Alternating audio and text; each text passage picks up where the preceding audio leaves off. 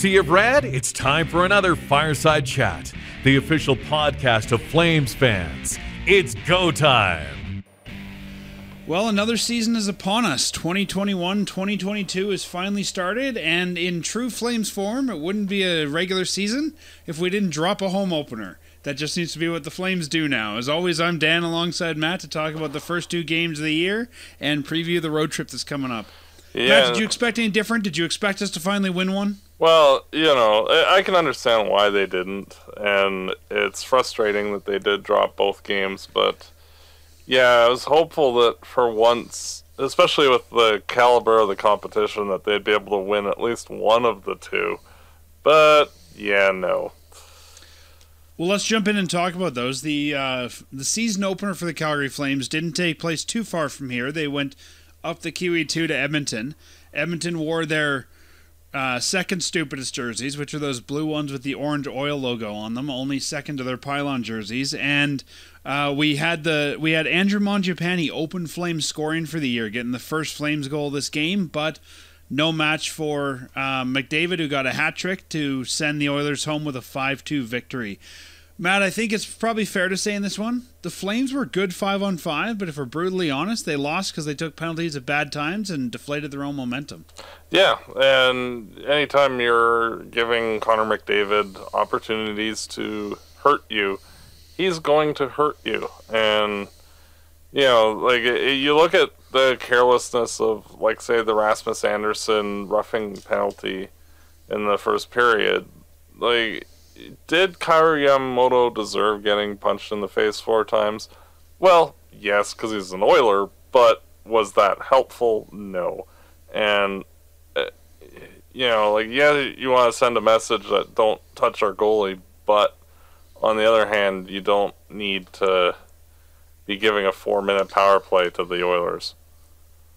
Exactly. I mean, we've talked a lot about, the Oilers' maybe lack of depth, but we got to give McDavid credit. He is the best or one of the best in the league, and when you let that guy run roughshod, he's going to do damage, and that's exactly what the Flames did here. It was hockey that was undisciplined, and I hate to say it, but the Flames kind of get what they deserve for the game they put on the ice. Yeah, and it's one of those things that when they were 5-on-5, and even when they had their own power play opportunities, I thought the Flames did a lot of things extremely well. They engaged physically. They were in on the Oilers. They were pretty much manhandling them the entire game. It's just... Yeah, it was a great 5-on-5 game. Yeah, there's nothing to complain about on that front, other than the lack of finish from a handful of the Flames players. And when was the last time we saw 47 shots in a Flames game? Exactly. And, this is part of why, hearkening back to when I had a little rant a few years ago, this is Daryl Sutter's way of coaching and his system, and that's what I was hoping for when he was brought aboard, and now that he's had the time to fully implement his systems, we're seeing that just dedication and to the effort levels and being in on the opponents all the time. It's just the lack of finish and mental focus that sunk them in this game. I think one thing that probably didn't help them was the fact that they only put 11 forwards out and 7 D-men. I mean, it probably made sense going into this to have the 7 D-men because you had Shillington and they wanted to give ice time to, but Shillington only got 3.5 minutes, 3 minutes 27 seconds in this game. Why play the guy if you're not going to play the guy?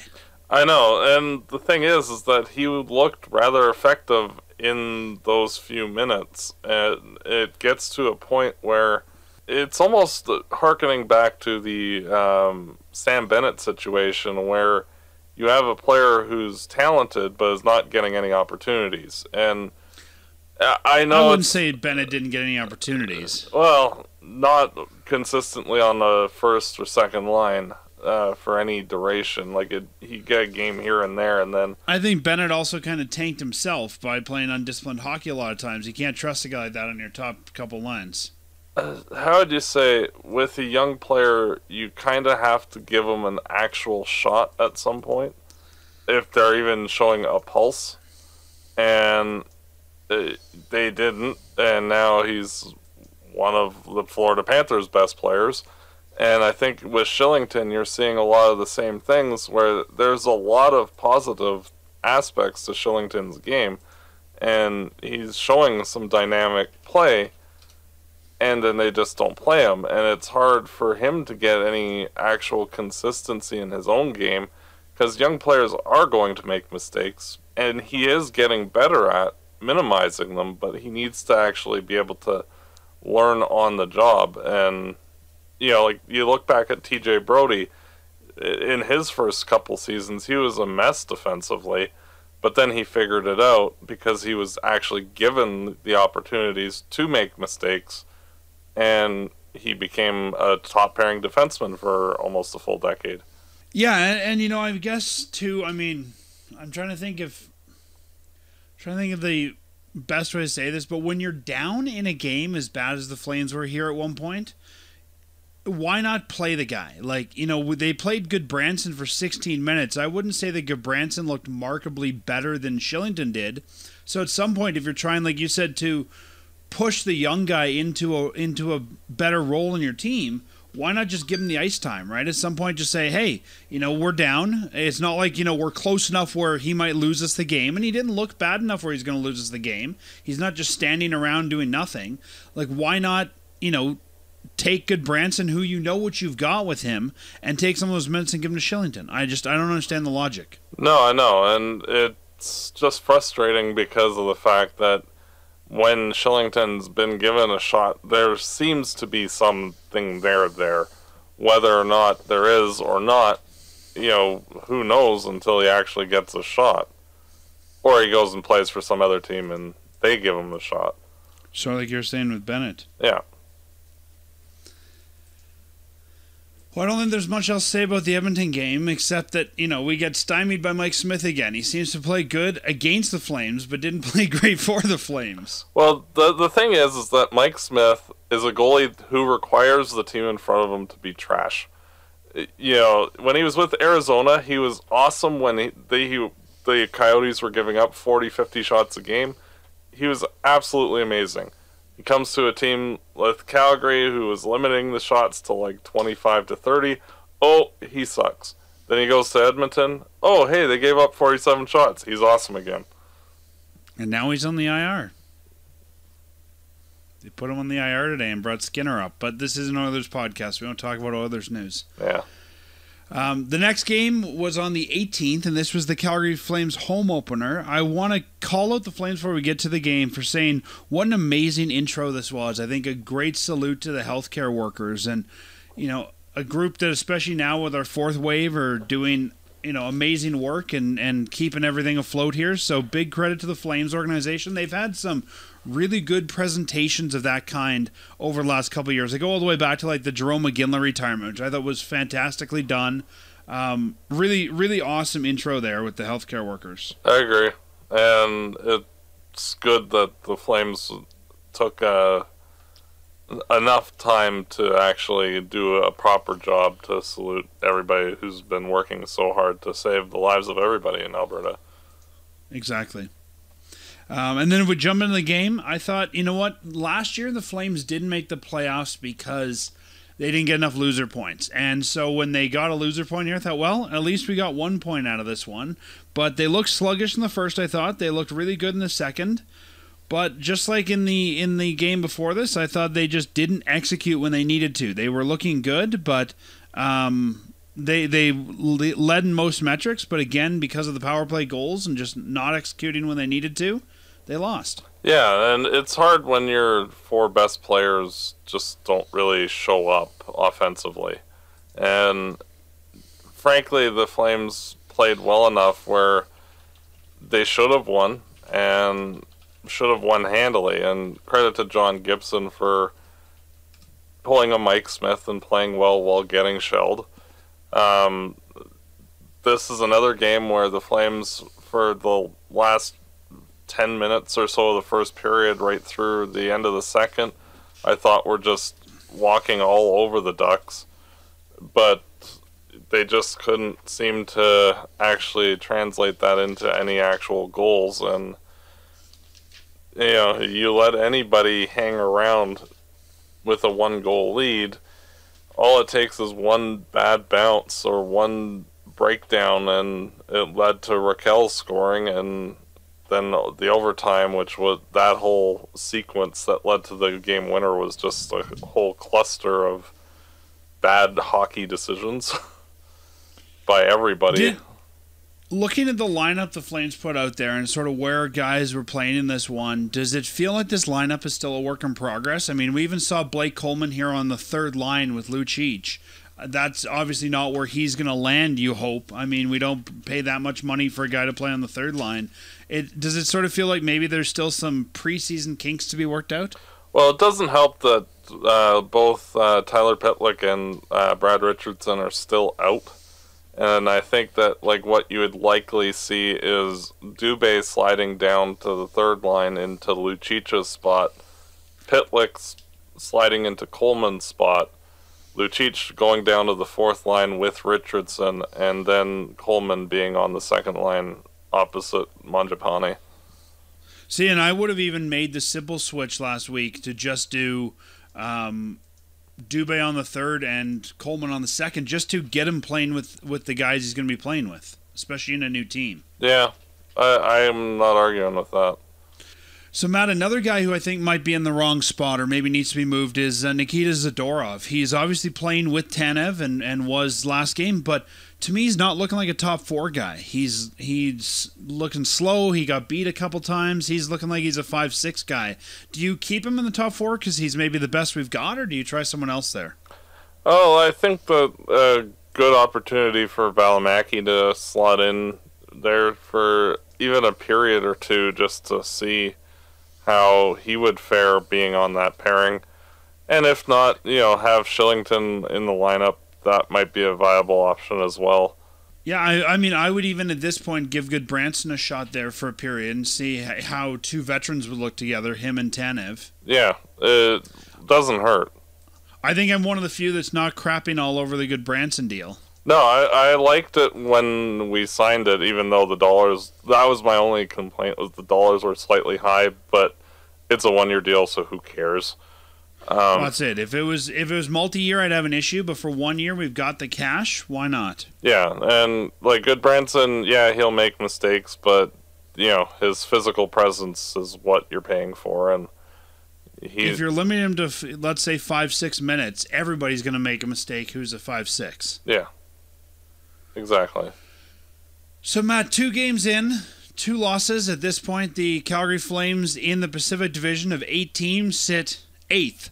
They've played 2 games. They have 0 wins, 1 loss, and 1 overtime loss for 1 total point, which puts us at the bottom of the division right now, tied with Chicago, Winnipeg, Arizona in the West for last. There's only one team who's doing worse than us, and that's Montreal, who has 0 points so far in more games. Are you looking at this so far as doom and gloom, or is this just usual Calgary Flames beginning of season slump? Well, look at it more say this was the middle of the season, right? And you have a team who has a 5-day break, and playing against a team who just played on 2 days rest. That team that has the extra break is going to be a little sluggish, more so than normal. And because of the sluggishness, that led to the loss. I think if the Flames had already played a game before the Edmonton game, I think that a little bit of the kinks might have been worked out, and I think that might have helped. And it's one of those things, if the Flames were playing badly in the games and they lost, I'd be a lot more concerned, but they got over 90 shots in 2 games. I agree. That's a big thing. And, if they're able to keep up even close to that level of effort where they're just grinding the opposition down, more often than not, they're going to win. You have to figure that Gaudreau, Monahan, Lindholm, and Tkachuk are not going to be bad offensively all year. Like, they were not really generating a lot of scoring chances in the two games. But in, like when they actually get going, this team will be better off.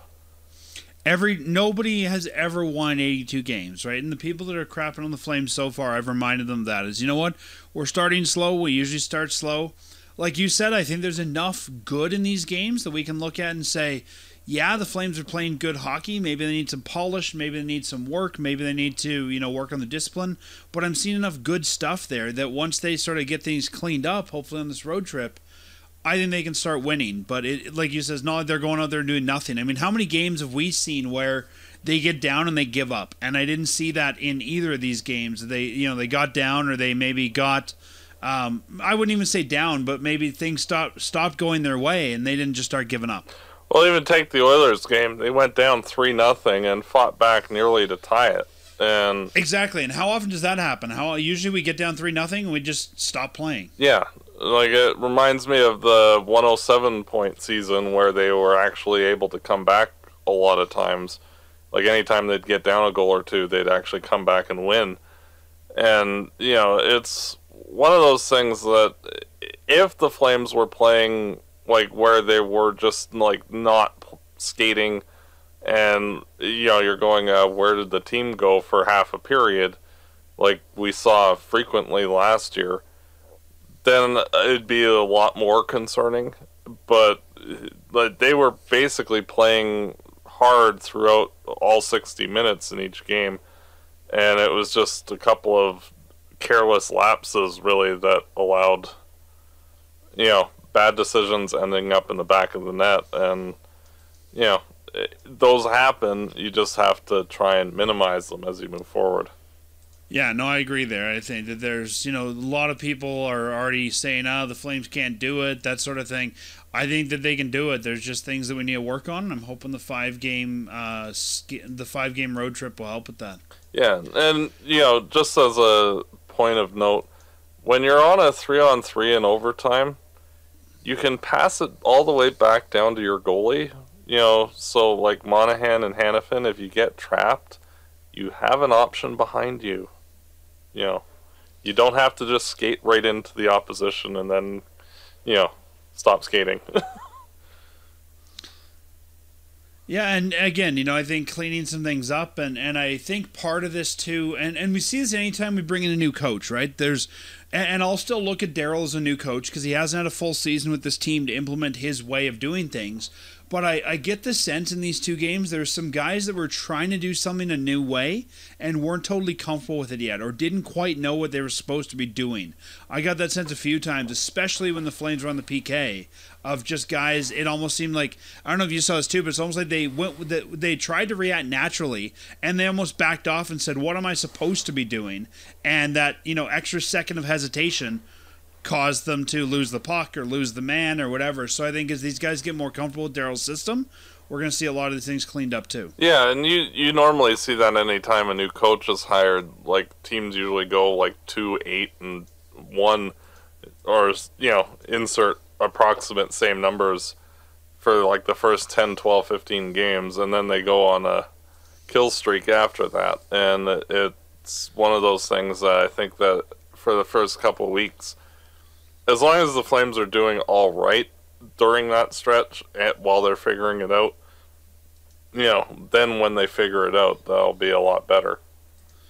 And I think to give credit to these guys too, there's a lot of new faces here. I mean, they lost their leader. I'd say about half the forward ranks, once everyone's healthy, are going to be new. Significant changes on the back end. Like, I think part of it's the new coach and part of it's just figuring out how to play with the new guys and how these new guys fit both on and off the ice. And I think there's a lot of growing pains that we're seeing them working through here. Yep. And it's one of those things that it's just a matter of time and patience and waiting for more repetitions, more game action, and seeing how they respond.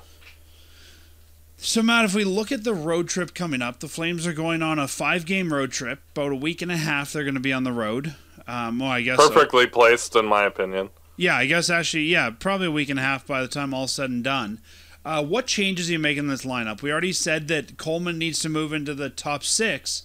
We saw Dylan Dubé get some time at center in the preseason. Do you move Dubé to maybe 4C, or do you keep him on the wing? What do you do with these guys to put him in the right spot? Well, to Dubé's credit, I thought he looked a lot better this couple of games than he did for most of last season. And he's taking a little bit more of a step towards being a good, high-quality middle six player.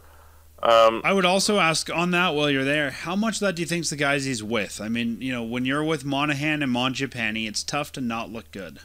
True, but I've been noticing that he's doing certain things that he wasn't last year. Just small little detail-oriented things.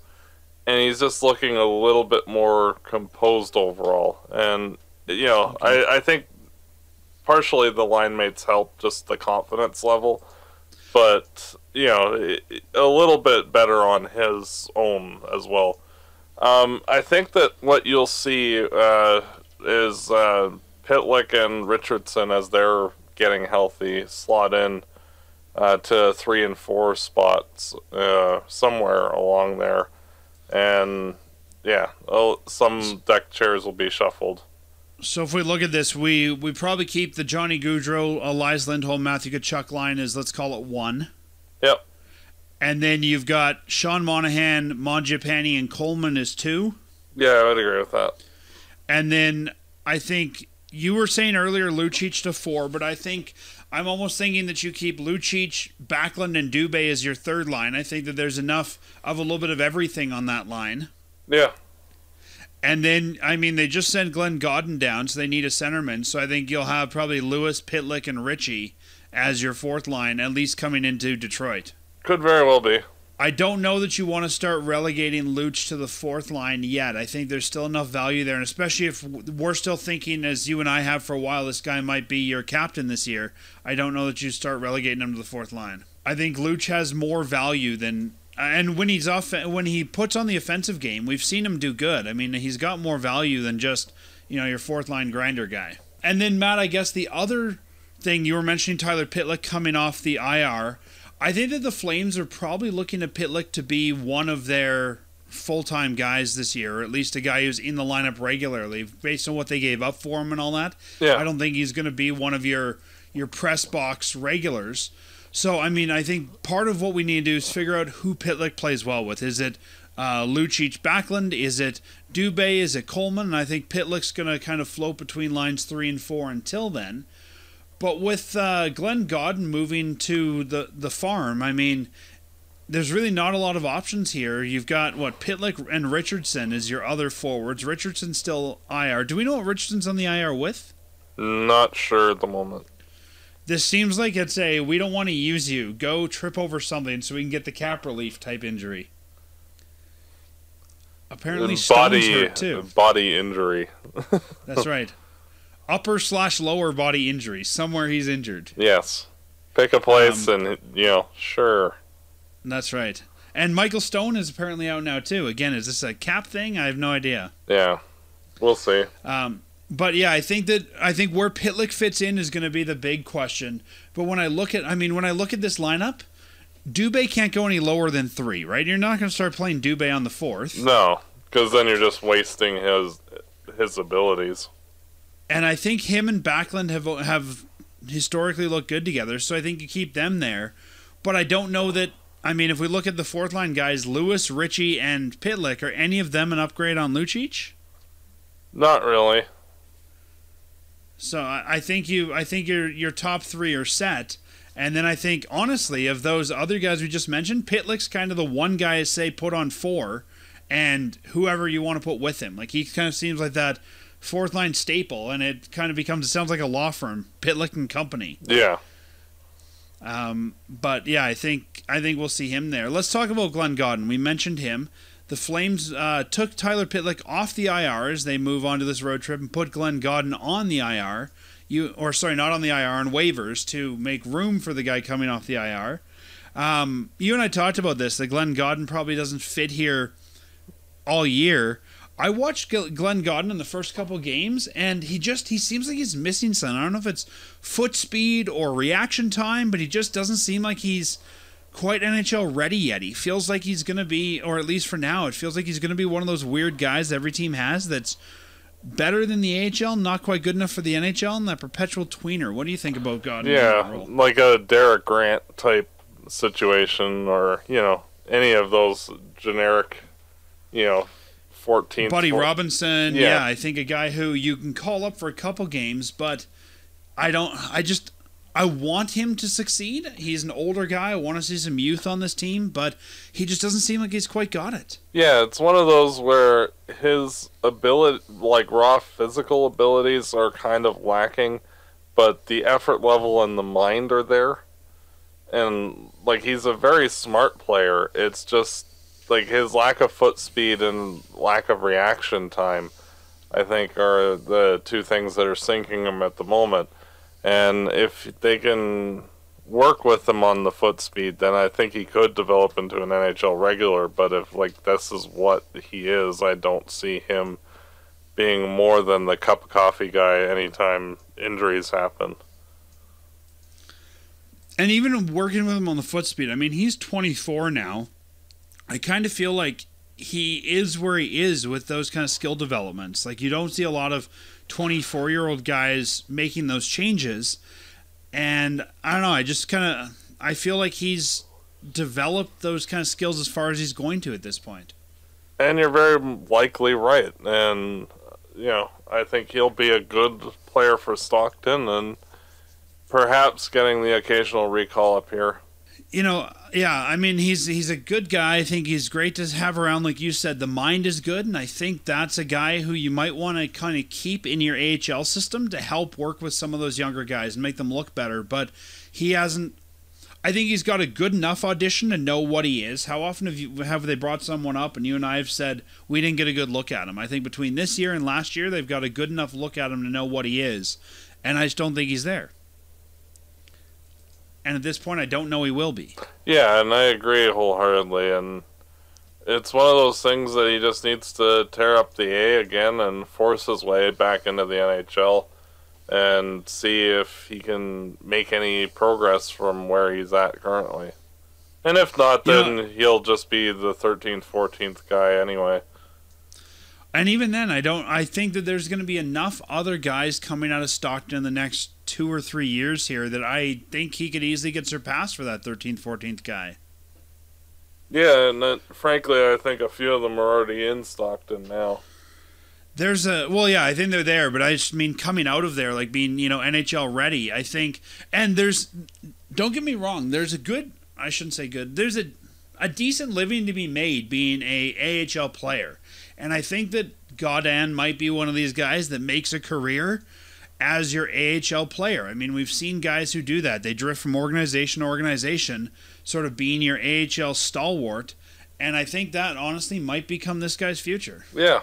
And it's one of those things where in that kind of a position, you want somebody who's smart defensively and will give a consistently decent defensive effort. And for what Godin's done thus far, he definitely fulfills the first of the requirements and perhaps a little bit of the second one too. This is a guy who was drafted by the St. Louis Blues in the 4th round of 2015, I believe. So we didn't give up an asset for him. So, the fact that we kind of got him for free in 2017 when he signed a 3-year deal with the Flames, if he doesn't turn out, he doesn't turn out. And I probably shouldn't put it this way, but the Blues probably passed on him for a reason. How many guys that get passed over by one training camp? There's always exceptions, don't get me wrong. But how often do you see that guy that gets drafted, leaves, goes to another organization, and looks spectacular? Like your first organization passed for a reason. I don't know what that reason is, but there's got to be something there. He's also a BC kid, and with an AHL team now back in BC, I could see him after the Flames going and playing Abbotsford, or where's the team now? Yeah, Abbotsford for a couple of years. So, we've seen Godin now, Matt, sent down to the AHL, the first guy sent down, and the guy we thought would be the first guy sent down. If you're looking to recall a forward this year, if it's not just an emergency situation, if you're Brad Treliving, Do you go back to Gaudin, or do you say, you know what, we know what we've got with Glenn, maybe it's not there, let's try somebody else? I think it will depend largely on the situation of who exactly they're getting replaced. Like, if it's more of a defensive player, Gaudin, I think, would be the best option, whether it's a center or a winger. If it's more of an offensive guy, then, you're going to look at Phillips or Pedersen instead. I was going to say, I think there's some other guys there that, and Phillips is the guy I was primarily thinking of, who I think you got to give a look at too. There's some really nice-looking young guys as well on that team, but I think Phillips is another guy you've got to see what you've got there. I mean, he's getting a bit older as well, Matthew Phillips, and I think you've got to figure out, do you keep him around? Do you cut bait on him? Do you move him for an asset? I mean, he's 23. I think he's the next guy I'd be giving a look to. Yeah, I agree. And I think we have enough veterans. You're not going to call a guy up just to fill a roster spot this year, but I think if you want to give a guy a look, he's the next guy. Yeah, and if you look at, like, the Flames have a whole bunch of players that are kind of in that needing a shot just to see if they can make it in the NHL, whether it's Philp, Pospisil, Ruzicka, Phillips, or Pedersen. Like, they all look like they're ready for at least a game or two. So it'll be interesting to see what and who will actually get recalled this year. I always look at it that by the time you're 24, if you haven't played in the NHL, you're probably not going to, unless it's on an emergency basis. So or you're European. That's basically the only... That's true. But I guess, yeah, if you're 24 and you're in the AHL, I should say. So, Luke Philp is 25. Justin Kirkland, 25. We know what we got there. He's not going to become a regular. Tulola is 23. I think he still needs some work. Walker Dewar, I think, is still best served in the AHL. And then Phillips, as we said, is 23. So I think, yeah, you've got to give Phillips a look. You maybe give Tulola a look. He's one of the older guys, but I think, a lot of people want to see Emilio Pedersen stuff. He's 21. Leave him in the AHL. And I think there's actually some harm you can do to a guy. A lot of people want to bring a guy up who's looking fantastic in the A, but if you're on a hot streak and you bring him up, you can really disturb that hot streak. I think at some point it's like, you know what, you're doing great in the A, just stay there and keep doing great. We see teams all the time, they're bringing up the guy who's on like a 10-game point streak, and then you break the streak and he doesn't look good after that. Yeah, and I think that it'll be largely a situation where the Flames are going to have to play things by ear as the season goes on to determine, like, who is most likely to benefit from the recall, both in the short term and the long term. And I think a lot of that will also depend on COVID restrictions. If we have to sit a guy out for a week to quarantine at some point before he can get called up, nobody's going to benefit from that. I think that's where you'll find the veteran bodies playing maybe more than you want them to because they're here. Yeah. Hence why the Flames have Stone and Goodbranson and Shillington.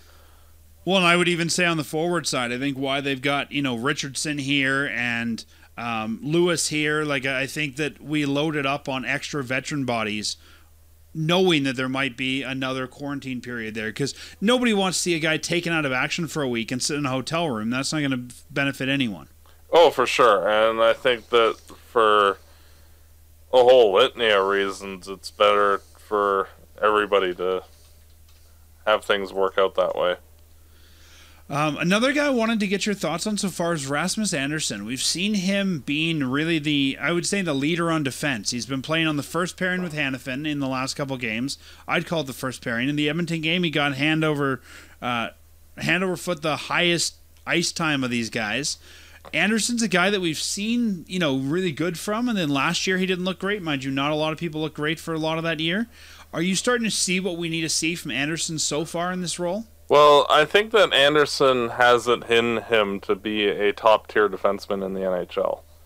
I agree. And especially with his right-handed slap shot, and he can get it on net, and it's a hard shot, that he basically, by and large, needed to work on all the secondary parts of his game in order to take himself to that next level. And now he's being able to accurately and efficiently use all of his talents to generate offense in the offensive zone and just generally be a pain to play against. And I like everything that he's done in the last 2 games, even punching Yamamoto in the face. It was... You think it was worth the fine?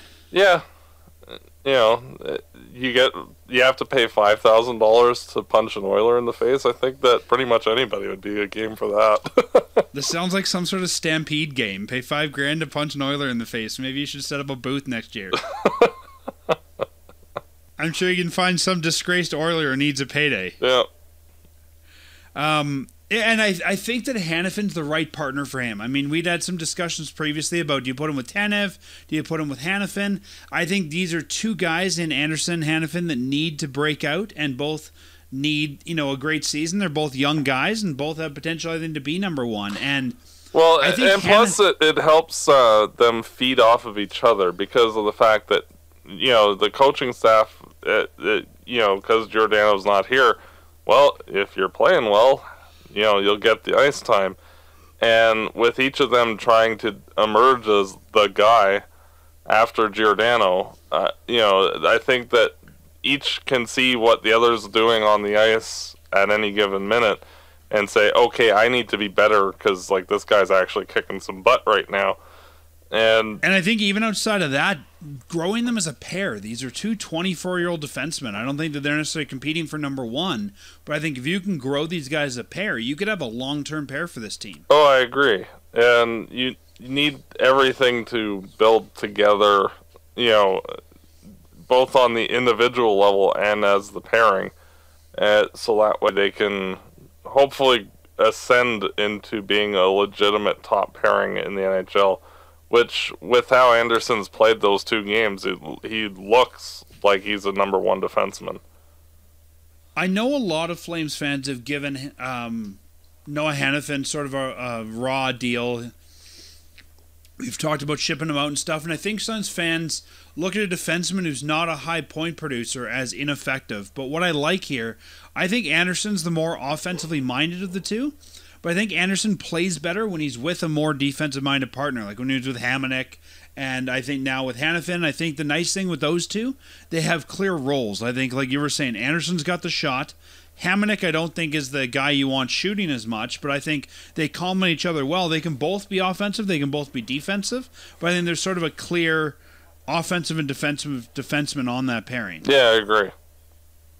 And I think they're both guys that, and I think you want this from your first pair, both guys that can cheat up if they need to in the offensive zone and help generate a little bit more offense that way, but also are fast enough they're not going to get caught out of position. I agree, and that will hopefully continue to progress as the season goes on. I was at first thinking maybe we should put one of them with Tanev because he's the veteran, but I mean, Hanifin's been around this league for a long time, and he's only 24. He's just as much a vet as anybody else on our blue line. So I think, Hanifin and Anderson, if you can grow that pair together, like you said, that could be a top pair in the league, and why mess with the chemistry? Sort of like our chemistry of our first line of, when you find guys that work, just keep them together. Yep. And for whatever reason, the pairing seems to have worked in the first 2 games. So you just keep letting it rip until one of them starts to falter a little bit, if they do. I think they're a pair that I think they make each other better.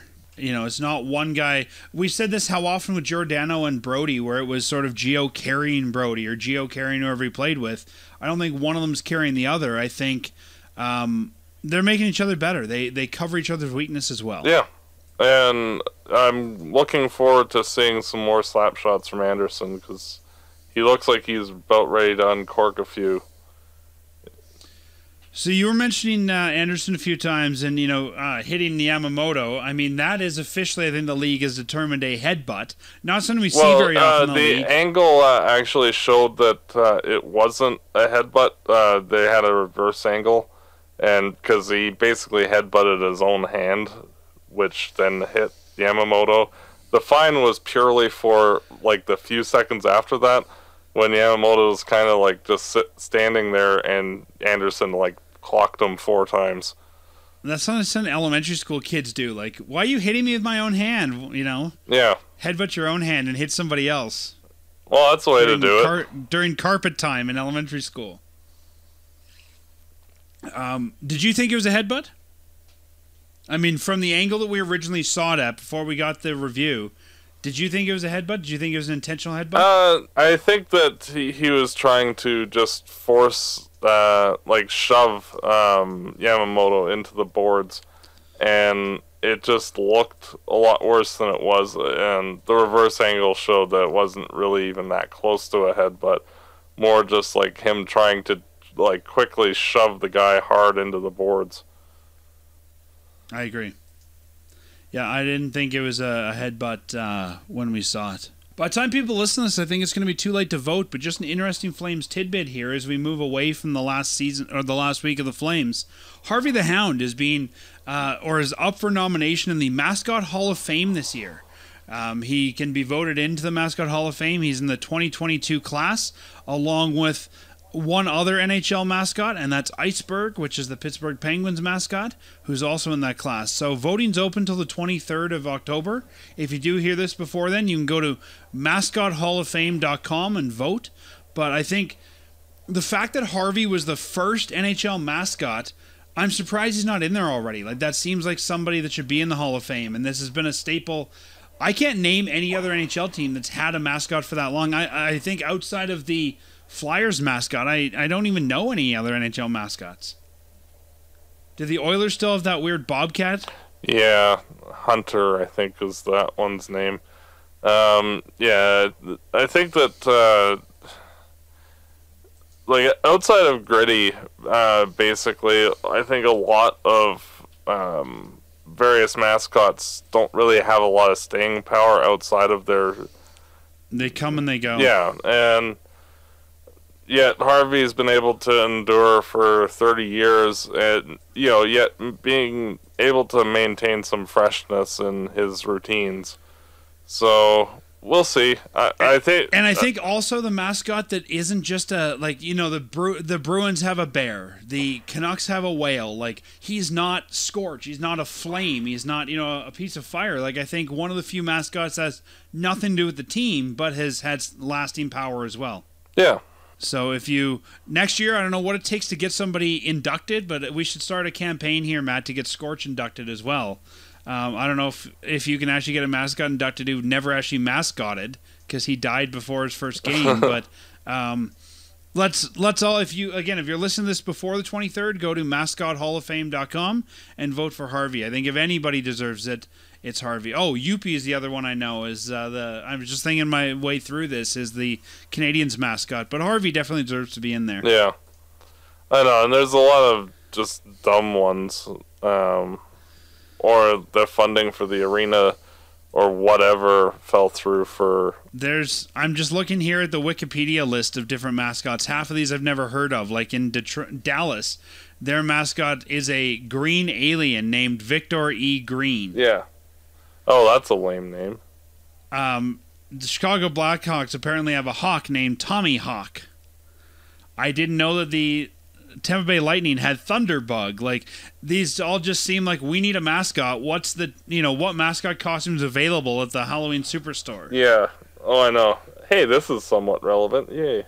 Stanley C. Panther and Victor E. Rat are the ones in Florida. And again, I don't know about all the other teams and all the other markets, but it just seems like the Calgary Flames organization does a good job with mascots. Between the Flames, the Hitmen, all the different mascots they have here, it seems like mascots are really a part of the riggers, the Roughnecks, I should say, even the Stamps. It just feels like mascots are a big part of Calgary sport, and we do them well. Yeah. So let's get Harvey in there. Let's make sure that Hunter never makes it in. That weird Canadian lynx that scares children in Edmonton. If you're going to an Oilers game, it's already scary enough. You don't need to be scared by a weird Canadian lynx mascot that looks like something out of Friday the 13th movie. Yeah. And I'm going to be really upset if Iceberg, the Penguins mascot, makes it in and Harvey hasn't. Yeah. We'll see. I didn't even know they had a mascot. So I know with so many of these teams, it's like, okay, yeah. Oh, here's a really lame one. What do you think the name of the Winnipeg Jets / Manitoba Moose's mascot is? I have no idea, but I know it's Mickey Mouse.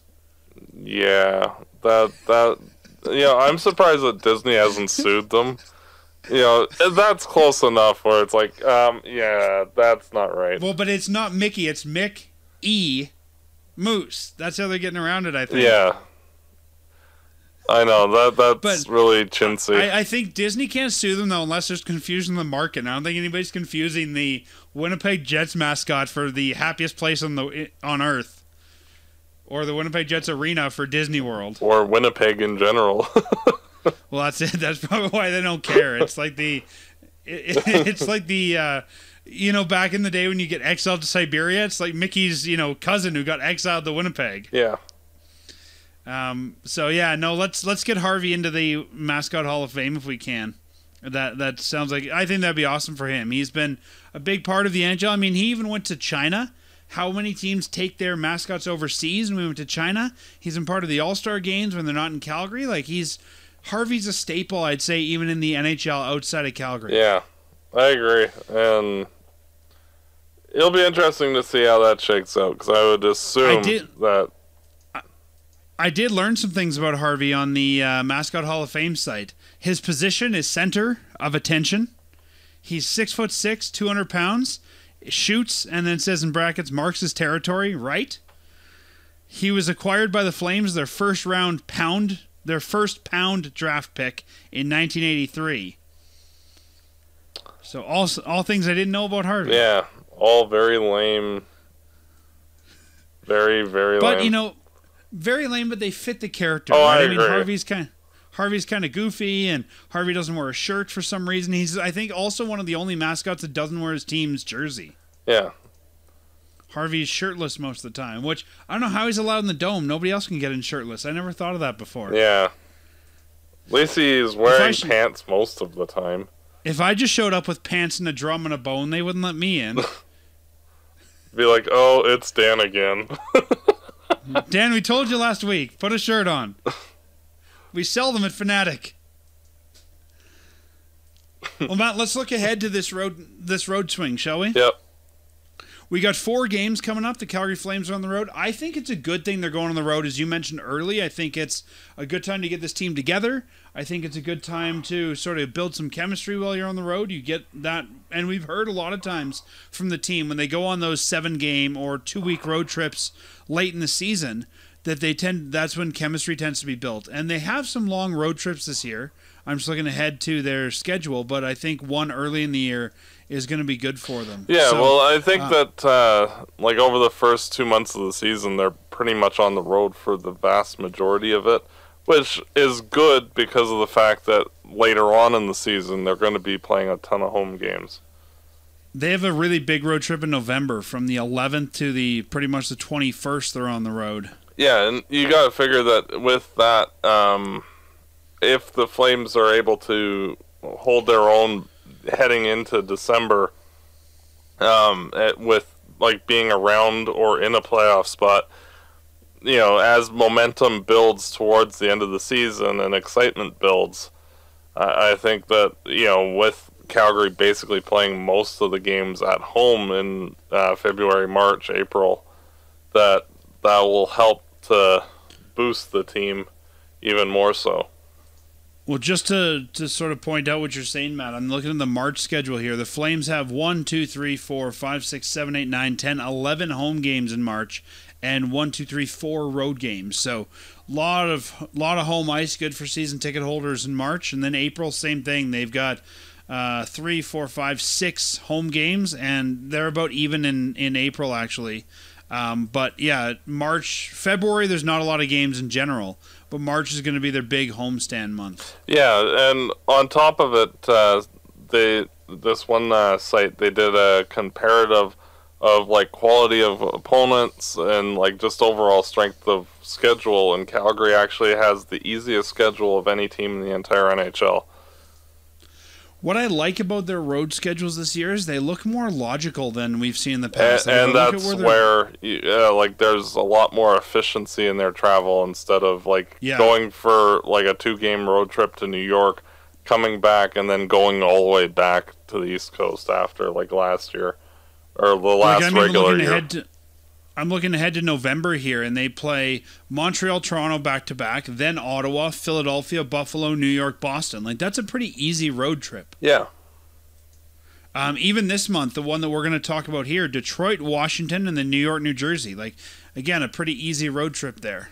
Oh, yeah, and like, you're not wasting, it's not like you're going from, say, Dallas to Tampa up to Boston and then back or something like that. Like, it's a lot more regionally focused, which makes sense. And time zones are going to play a large part of that too, right? You're not going, like you said, not only across the country and wasting energy and fuel, but also, having a 3-hour time difference. So let's look ahead to this. The Calgary Flames are going to play 4 games before we talk again. Tomorrow night on the 21st, we're recording this on Wednesday the 20th. So tomorrow night in Detroit, 5:30 start time in the, what is it now, Little Caesars Arena. Yeah. Then the Flames have their first matinee of the season, which is never good news for this team. An 11 a.m. game against Washington in Washington on Saturday. Then they get a day off on Sunday, and they'll play back-to-back the New York Rangers on Monday the 25th at 5 p.m. Mountain Time, and the 26th against New Jersey, 5 p.m. Mountain Time. So 4 games there, Matt. What are you predicting for these 4? 2 wins, 2 losses. Which 2? Wins against the New Jersey Devils and the Detroit Red Wings, and losses against the other 2. See, they did exactly the opposite of what you predicted last week. You predicted two wins, and they got 2 losses. Well, so you see, that's the thing that, like, if you go through our predictions for all the years, if you just take the exact opposite of everything I say, I'd be mopping the floor with you handily. So, the exact opposite, though, is still going to be winning 2 games, so it really doesn't matter this week if they do the exact opposite. You've pretty much set yourself up well in both cases. I guess they'll get 2 wins, just the wrong 2 wins for you. Yeah. It's sort of like, did you ever play that game Mastermind as a kid where you can get right color, wrong position? Yeah. I think Calgary's going to beat Detroit. I think they're going to really struggle with Washington. And I think they're going to beat the Rangers, but not the Devils on the back-to-back. Because I think Dan Vlader's going to go in on the back-to-back against New Jersey, and I'm not sure he's going to look as good as he should in his first start. Yeah. Yeah. It'll be interesting to see. I think just having the ability to be on the road and away from all the distractions, I think will help this team sort out their stuff on the ice more so, and like get rid of those mental mistakes as they build a rhythm moving forward. With some of these teams on this road trip being, let's say, weaker teams, do you play Vladar only in the New Jersey game, or do you put him in earlier? I'd wait until the New Jersey game. And then that's probably the only time you see him then until the next back-to-back, which is Montreal-Toronto. Yeah, the thing is that because the Flames have only played 2 games, like it doesn't make sense to sit him against Detroit. No, you've got to get Markstrom going. And then it doesn't really make sense to sit him against the Rangers, because the Rangers are actually not too bad. So it's kind of hard to manage everything. Yeah, and you can't wreck his confidence either. Like, you put him against Washington, I think Washington's going to light him up, and that's not going to be good for his confidence. Like you said, the Rangers, I think, could light him up. If the Flames don't have a good defensive effort, the Rangers could light him up. So you've really got Detroit and New Jersey, but I think you're going to wreck Markstrom's confidence if you throw him in, if you take Markstrom out in Detroit. Yeah. Like, I think you got to get Markstrom going. So I agree with you, and I could even see, if we had a veteran backup, I could see the coaching staff running Markstrom in both the New York and New Jersey games just to get him going. But I think with a young backup, we really have no choice but to put him in a lot of the back-to-back situations. Yeah, and for once the Flames have a good young goalie that potentially, yeah, that is showing, at least in the preseason, that there's a level of competence there, and hopefully that starts to translate, and maybe the Flames might have gotten a really good deal out of it.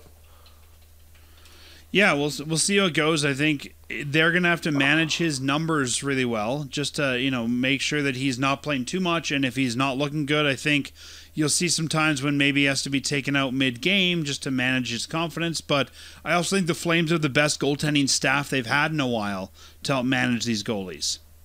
Definitely. I mean, we have a whole goaltending department now, so I think we're going to do a better job managing those goalies. Definitely. I was just thinking to myself, where did Riddick end up? And he's in Nashville, and we play him on the 2nd, so we'll talk about that next week. But I wonder if we see David Riddick in the Dome against the Flames. Yeah. Well, one way or another, he'll get the tip of the hat from the video crew. For sure. They always do a good job with that.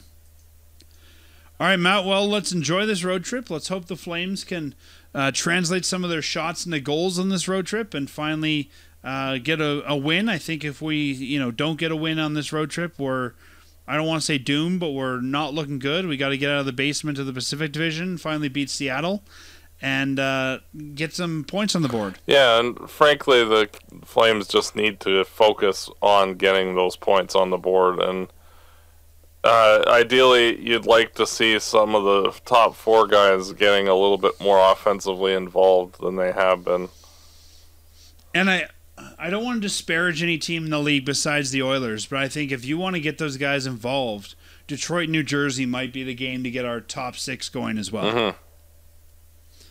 I don't want to say they're going to be easy games because there is no easy game in the National Hockey League, but I think they're games that you might be able to afford to do a little bit more offensively and even get some of maybe your defense guys going as well to get that puck moving a little bit more in the offensive zone. So I'm thinking if they're going to come alive, I really think if they're going to come alive, it's going to be this road trip because we have opponents that will both be easier for them, like Detroit, and also I think opponents will challenge them.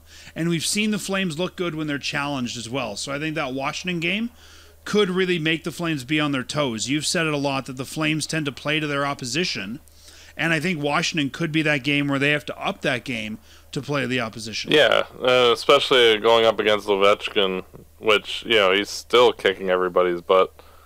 Who do they have in goal this year there? Ilya Samsonov. Okay, so pretty good goalie, but yeah, I think the Flames might elevate their game in that one to play to their opponents. Well, let's see how it goes, Matt, and I'll talk to you next week. And as always, go Flames go. Fireside Chat is hosted by Dan Stevenson, co-hosted by Matt DeBorg. This episode produced and edited by Peter Marino. Fireside Chat is licensed under Creative Commons license. For full license details, visit firesidechat.ca.